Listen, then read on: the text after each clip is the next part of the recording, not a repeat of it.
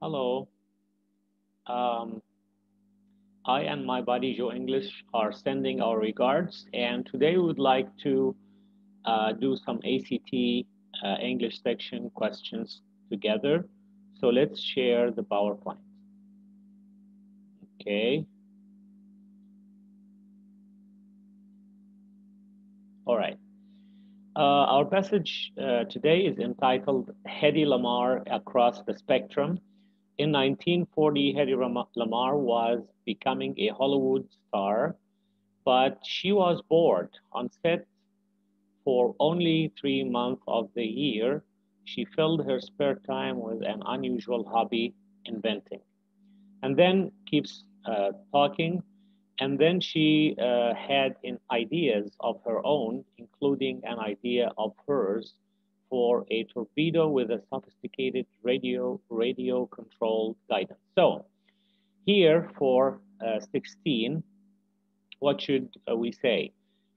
She had ideas of her own, including an idea of hers. Again, it repeats what was said, or should we say, including one for a torpedo? So J. So including one, that is one of her ideas. So J is the best answer. Remember, in on the ACT, we appreciate the shorter answer if it makes sense. All right, moving on to 17. At this point, the writer is considering dividing the paragraph into two.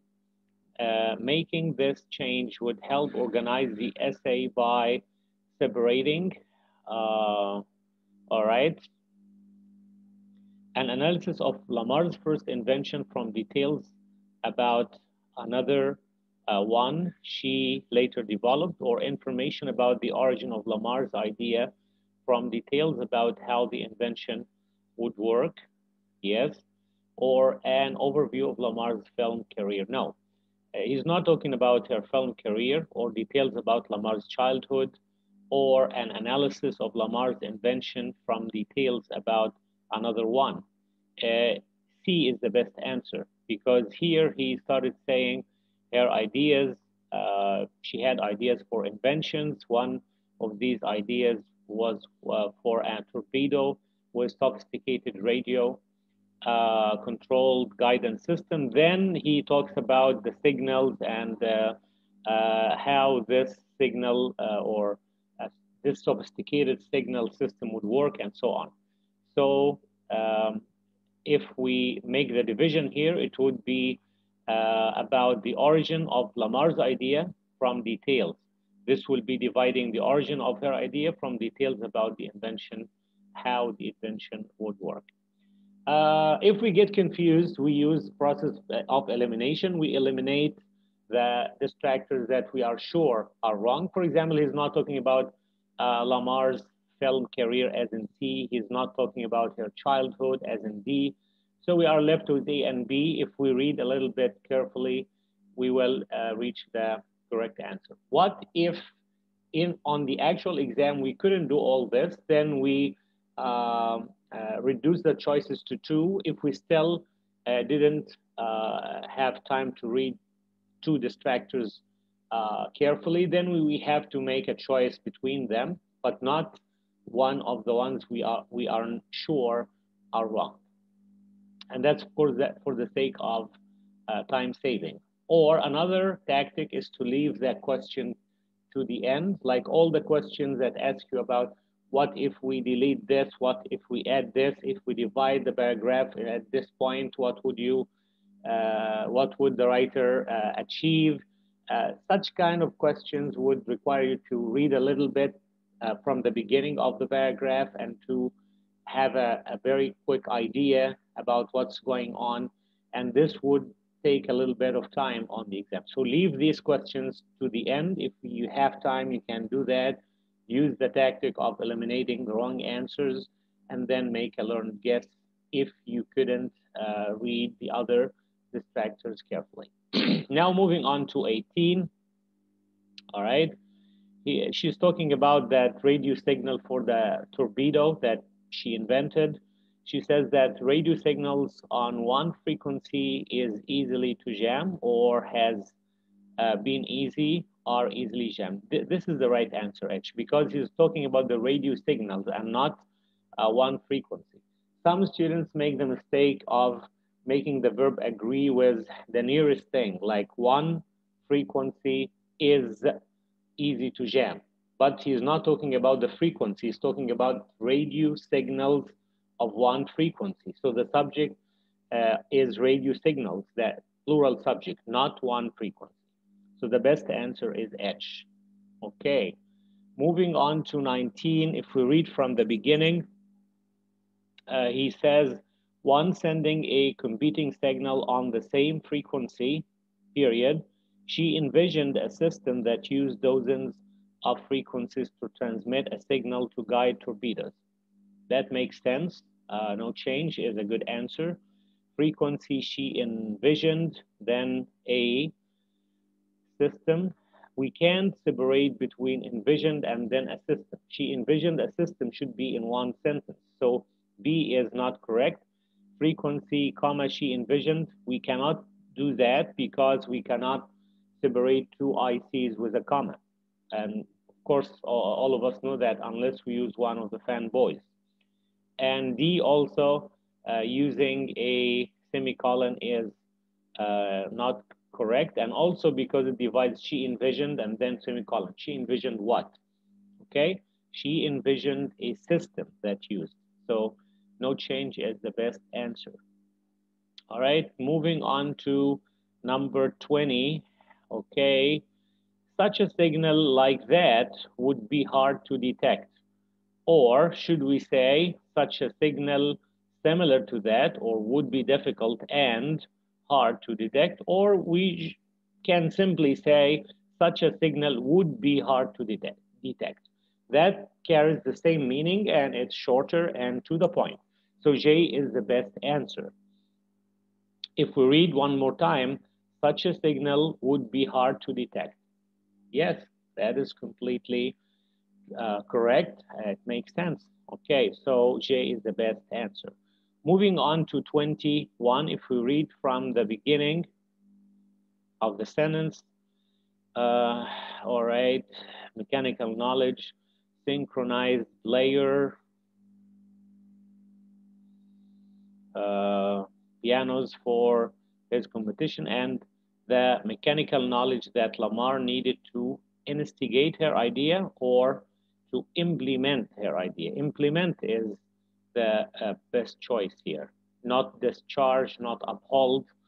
Yeah, so we say implement her idea. Okay, so B is the best answer. Such questions has to do with collocations, which kind of words go with which words and so on. It's like uh, an expression. We say to implement my idea, not to discharge my idea, for example, to implement my idea. All right, 22. What does he say here? In the decades after the war, comma, however, the U.S. military discovered the value of Lamar's idea. So no change sounds like the correct answer.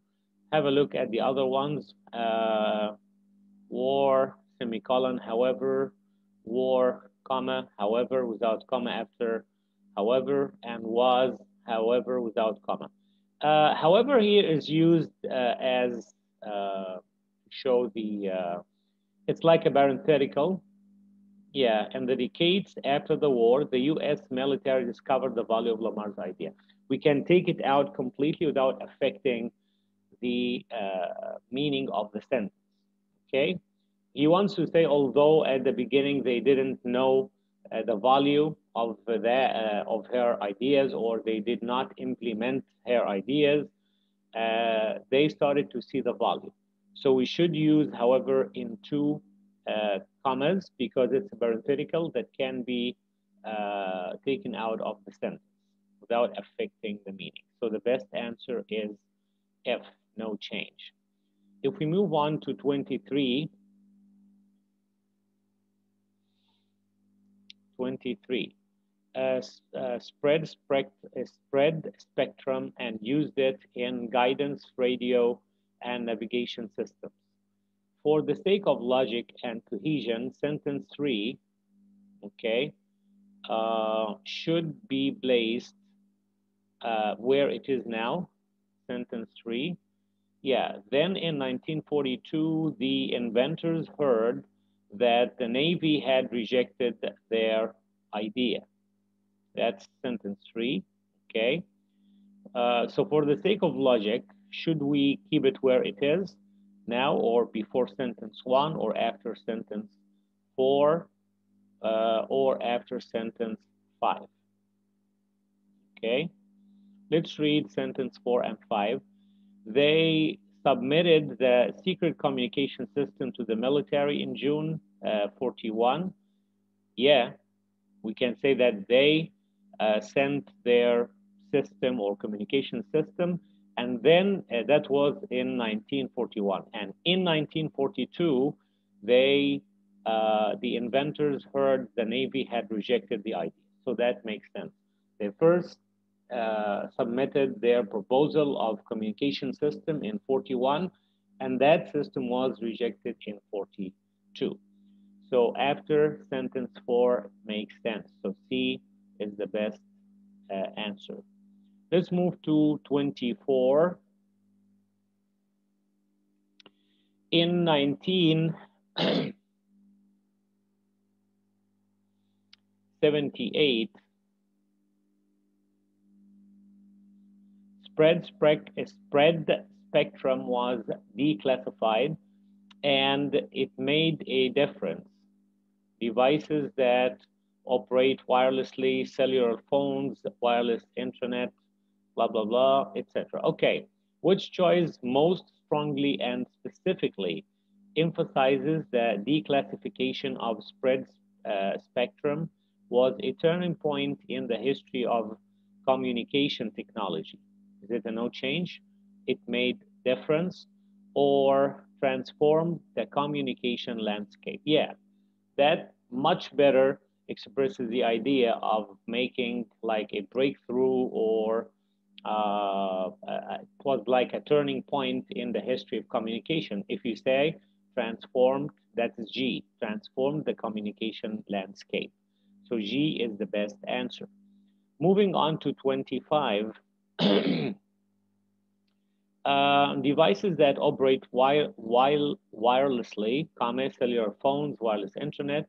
Should we say that, or should we say a dash or a colon, all right, or a comma? Yes, I think we should use a dash here just to show examples of wireless devices, such as, for example, cellular phones, wireless internet workers, the global positioning system, or what we know as GPS, because we have also a dash after that. Okay? Yes. Because we start with a dash and we end with a dash. The examples of the wireless devices. So B is the best answer. If we didn't have a dash here and there, then we could use a colon because it would give us a list or an explanation or clarification of those wireless devices. Okay, 26. Yeah, so it says the wireless operate devices that operate wirelessly, such as, for example, cellular, GPS, and so on, functioning because of Lamar's idea, or function. We should say function, because such and such and such function because of Lamar's ideas. Or devices, that is all devices that operate wirelessly, such as blah, blah, blah, function because of Lamar's idea. So function, H is the best choice. How about 27? All right, Lamar's idea. It wasn't until 1996. Yeah, so it's used for reference, general reference. Okay, so it is the correct answer here. No change. A. It wasn't until 1996 that Lamar and blah blah blah were finally given credit. Okay. Yes. About 28. 28. Yes. Lamar and Antheil, they were finally given credit. Should we say that? Or finally received credit? Yeah. So we should say J. Lamar and Antheil finally received credit for spread spectrum. So that is the best choice. Finally received. J. How about 29? Okay. However, they were awarded the Pioneer Award. So there is no need for however here. In the preceding sentence, they say Lamar and Antheil were finally received credit for spread spectrum. They were awarded the Pioneer Award. So however doesn't make any sense here. We should say they were awarded the Pioneer Award. So that is D, choice D for 29. Okay, the last question here. Okay, question 30 asks about the entire passage. Suppose the writer's primary purpose had been to give an overview of the history of an important invention. Would this essay accomplish that purpose? Yes, because it recounts the story of Lamar and Antheil's invention of spread spectrum and the invention's significance. That could be the answer. Let's have a look at the other ones because it shows how Lamar and Antheil changed the course of World War II. No, that's wrong answer. H, no, because although it describes Lamar and Antheil's invention, it doesn't establish the importance. No, but it says yes, it was important. Not only that, but it says it was a turning point in the history of communication.